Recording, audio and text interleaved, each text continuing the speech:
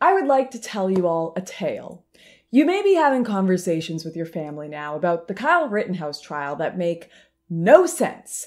You may be having coworkers telling you an indiscriminate murderer of minorities is walking free, or Facebook pages spamming rage all over your timeline about how a white supremacist court system is excusing an actual mass shooting with a machine gun because it was done by a white man. This perspective is clearly batshit insane, but it's not entirely your friends, families, or these bizarro Facebook pages' fault for repeating this moronic nonsense. Truth is, they probably outsource their thinking to those who claim to be experts on subjects of politics and law. A disastrous but understandable mistake. So if you're wondering just how they came to these conclusions, what advice and information they are being given, well, I figured it would be a worthwhile thought experiment to compile the story of Kyle Rittenhouse as progressives understand it, and so that I won't get criticism for just pulling out random quotes from crazies, of which there are plenty on the left and the right, I have decided to use entirely verified sources, people who have a check mark for being influential politicians, member of media, professors, actors, people who actually have sway in society. So I hope you're sitting down with a strong drink because we are about to go on a wild adventure into a land of absurdity and mystery, as told entirely by Twitter blue check marks, which I will show on screen just in case you suspect I am overhyping how ludicrous their interpretation of events is. But first, a huge thank you to the sponsor of this video, Noble Gold.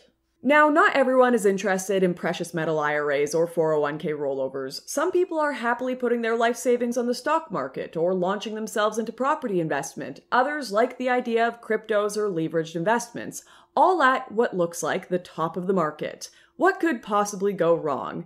Well, with the supply chain issues, inflation on the way, and unemployment climbing, isn't it all a bit risky? And don't even get me started on the $25 trillion of debt.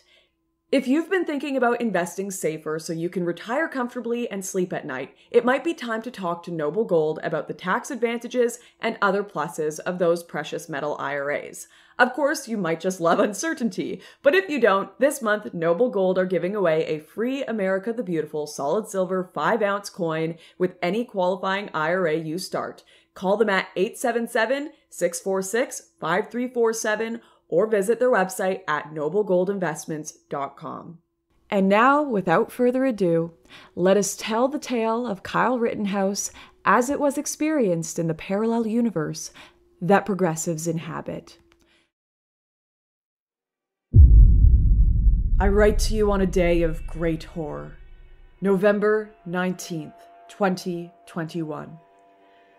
The most merciful thing in the world, I think, is the inability of the human mind to correlate all its contents. We live on a placid isle of ignorance in the midst of black seas of infinity, and it was not meant that we should voyage far. The sciences, each straining in their own direction, have hitherto harmed us little, unless, of course, we are black, female, or queer. But someday, the piercing together of disassociated knowledge will open up such frightful vistas of reality and of our frightful position therein, that we shall either go mad from the revelation or flee from the deadly light into the peace of a new safe space. Critical theorists have guessed at the awesome grandeur of the cosmic cycle wherein our world and socially constructed humanity form transient incidents. They have hinted at strange survivals of white supremacy in terms which would freeze the blood if not masked by bland optimism.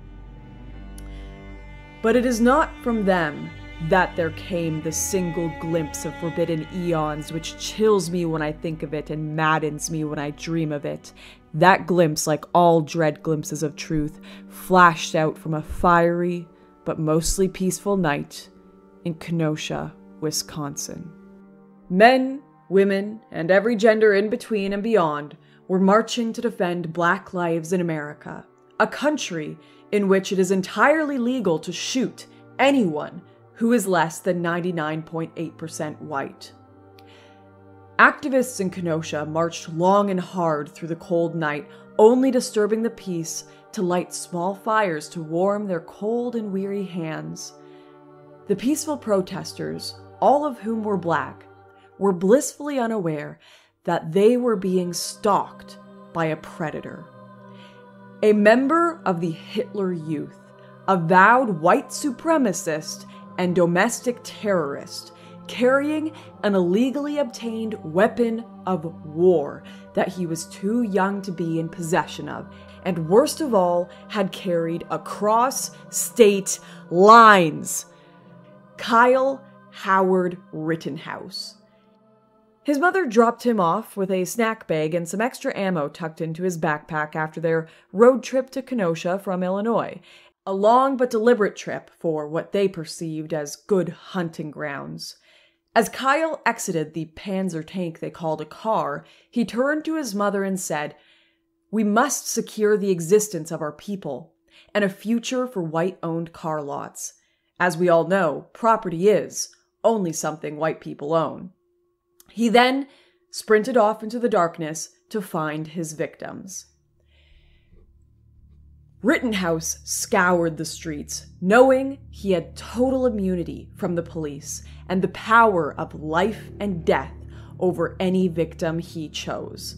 The one-man militia finally found his targets, crouched down on one knee to hide, and looked through the scope of his big-ass machine gun.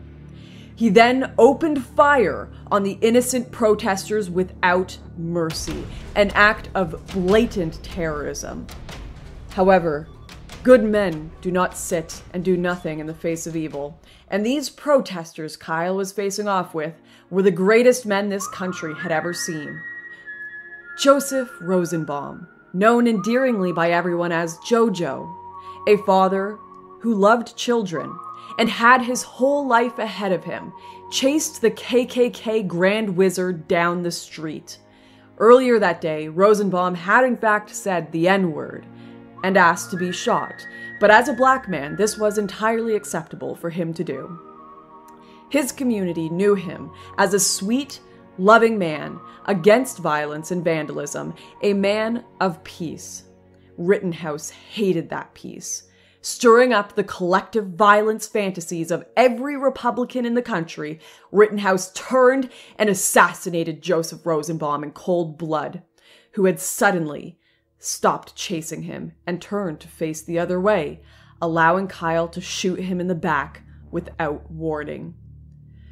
Next, a hero known only as Jump Kick Man flew into the air with one foot out to smash the jaw of the active shooter. However, he was not successful. Kyle, radiating the energy of the Columbine shooters, continued firing into the crowd of protesters, but another stepped up to fight for justice. Anthony Huber launched himself at the white supremacist to protect those near and dear to him, and did his best to apprehend the man using his skateboard as handcuffs. With intense courage he fought, but tragically the hope and love of Huber was no match for Rittenhouse's machine gun. The monster turned to look at Huber and unloaded his AK-47 into the innocent man. But even after this second murder, somehow Kyle's bloodlust was not satiated. Thank goodness paramedic Gage Grosskreutz was determined to stop this mass shooting. Unarmed, he bravely pointed his finger at Rittenhouse and told him to stop in a stern tone. Rittenhouse, being the cowardly villain that he is, decided to bring a gun during a fist fight and vaporized Grosskreut's bicep. Kyle, finally satisfied with his carnage, took a stroll towards the police, who had been watching the shooting in awe. In fact, they were waiting, their hands up for high fives with bottles of water ready after Kyle's hard day of murder. The world was aghast at what they had just witnessed. There was absolutely no legal explanation for why Rittenhouse was not arrested and stopped immediately by police for his crimes. Worse, acting President Donald Trump refused to condemn the white nationalist who murdered 2 people in cold blood, simply because Kyle had attended one of his rallies. Even the current president, Joe Biden, called out this disgusting defense of white supremacy. But when all seemed lost, Kyle did eventually get dragged in front of the courts. We didn't get our hopes up. As we knew, this was a court system broken and evil, known to only protect members of fascistic militias, especially when they are trying to kill protesters against white supremacy. But even in that court system, Kyle Rittenhouse did something risky. He took the stand in his own defense, and at first, this testimony seemed to go so obviously against him that even the jury had to see the monster before them. Behind you stands a symbol of oppression, where 1,000 men have languished under the name of this man. Jacob Blake. You have been supplied with a false idol. We take Kenosha. From the corrupt, but start by storming the Capitol and freeing the oppressed. This great city, it will endure. What could Kyle possibly do to come back from this? Especially considering Kyle had announced he was not simply partaking in the legal act of shooting minorities, but instead was trying to defend himself. A highly illegal act in America, as highlighted so aptly by the prosecution. You lose the right to self-defense when you're the one who brought the gun. We all held our breath.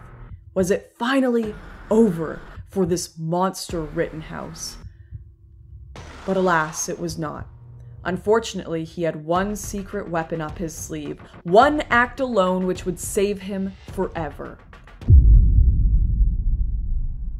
He pretended to cry. We all know there is nothing more powerful than the crocodile tears of a white man in the courts. In fact, merely by crying, white men are able to spread the deadly disease known as affluenza, which immunizes other white people against empathy for blacks and is more contagious than COVID. It was only the fact that Officer Derek Chauvin was such a sadist that he literally could not pretend to be sad over murdering the defenseless activist George Floyd that prevented him escaping justice the same way. The jury took 3 days to deliberate as to whether to let Kyle out. While that might seem like a sign of hesitation, they in fact needed those 3 days to test his blood to make sure he was in fact 100% pure Bavarian phenotype. When they discovered that he was, they let him out pursuant to paragraph 14, section 88 of the Code of White Racial Justice. As the jury read out their verdict acquitting Rittenhouse of all charges, Kyle just stood there with the eyes of a stone-cold killer. No tears, no relief, no emotion. As the jury said, "You're white. You may leave now and shoot more protesters." And so concludes another part of the vicious cycle, whereby white people kill black people and face zero consequences, at which point black people protest, and then white people kill more black people with no accountability. And yet, perhaps we can take some small comfort that in spite of this vicious cycle, there are still black people in America, no doubt, thanks to the heroic efforts of Planned Parenthood to save as many black children as possible. One day, perhaps, those children will finally stand up for their rights. One day, but not now. The end.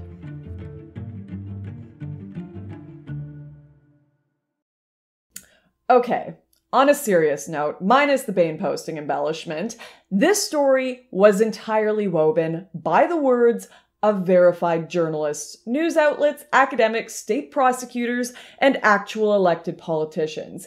And yet, not one word of it is true. Even down to just simple details like Kyle's mom driving him to Kenosha or his gun being illegal, all the way up to the biggest accusations like that Kyle is a white supremacist who murdered people. Anyone who has said anything to this degree either did not watch the trial at all or is knowingly a partisan hack who I hope Rittenhouse sues for defamation. I did just hear he got off the phone with Nick Sandmann.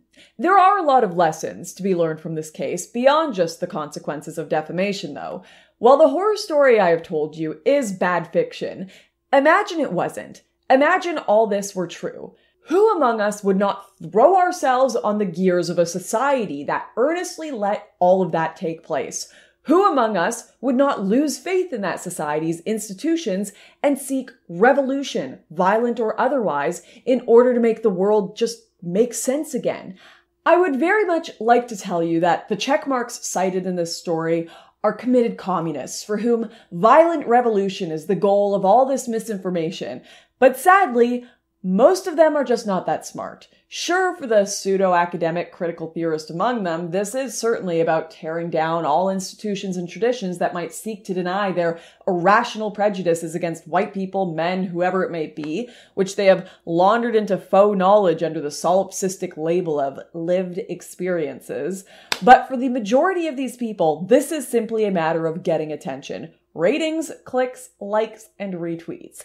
Imagine the level of sheer narcissistic irresponsibility it takes to turn huge chunks of the country against their own civilization simply for the sake of better viewership. Truth be damned. In a world where media, academia, and political institutions did their work correctly, your anxious friends and family would have heard the story of Kyle Rittenhouse not as a tale of deceptive self-defense claims that only white murderers can take advantage of. Instead, they would have heard it alongside the story of Andrew Coffey, a young black man who, like Rittenhouse, was charged with murder, claimed self-defense, and found not guilty on the exact same day as Kyle. In many ways, Coffey's story is far more complex than the Rittenhouse case, which even further damns the narrative by progressives that the American justice system only serves to exonerate white people.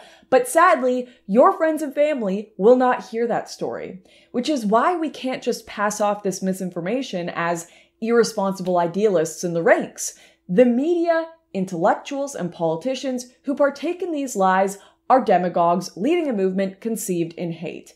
They seemingly hate private property so much that they think anyone's attempt to preserve it makes that person an aggressor. They seemingly hate white people so much that they would sooner see every accused person locked away with no recourse than allow one man to go free. They seemingly hate family so much that they would rather lock a child in prison than save a child from being assaulted by one of the heroes Kyle shot. And they seemingly hate truth, reason, and evidence so much that they will tear down civilization rather than let their hatred and bigotry be disproved. They chose hate, Kyle Rittenhouse chose survival, and thank God he chose wisely.